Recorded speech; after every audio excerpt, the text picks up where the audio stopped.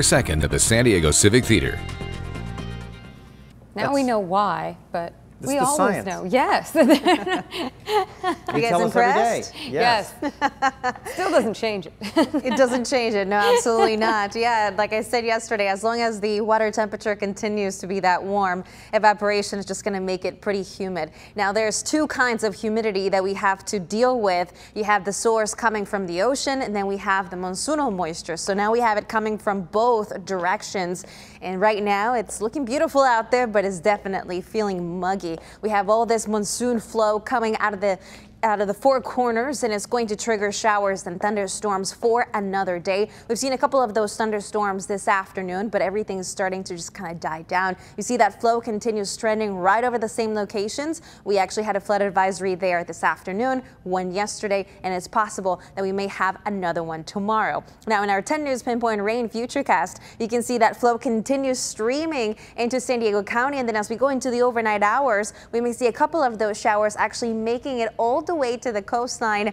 So don't be surprised if you wake up tomorrow morning and things are just damp or wet from the overnight hours. Now you know why, because of that monsoonal flow that's still in place. We're going to have to deal with it for another day. It'll be most likely into the afternoon hours when we'll see those thunderstorms tomorrow, and they could also bring heavy rain, lightning, and also gusty conditions. The air will start to dry out on Friday. In the morning, though, we'll see some clouds along the coastline as this system will be developing just over our west, and that's going to bring those clouds Friday and Saturday.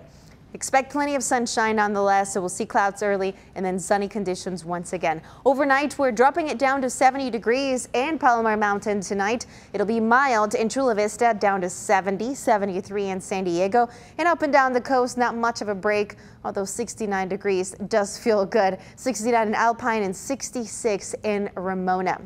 As we fly across the county tomorrow, you'll see those temperatures in Chula Vista, 79 degrees. We're still pretty warm into our inland communities for this time of the year. Areas like Poway should average around 87, 86 degrees, so certainly above normal. Also places dealing with above average heat, Ramona, Santee, 94 degrees for tomorrow. In Del Mar, 76 and 87 in Lemon Grove. In Vista, 83, 90s Escondido, 89 in Fallbrook. And up in Temecula, also 94 degrees for tomorrow. In Oceanside, around 83 degrees. 107 for Borrego, 83 in Mount Laguna. In our 10 News Pinpoint 7-day forecast at the coast, temperatures will stay closer to 80 degrees.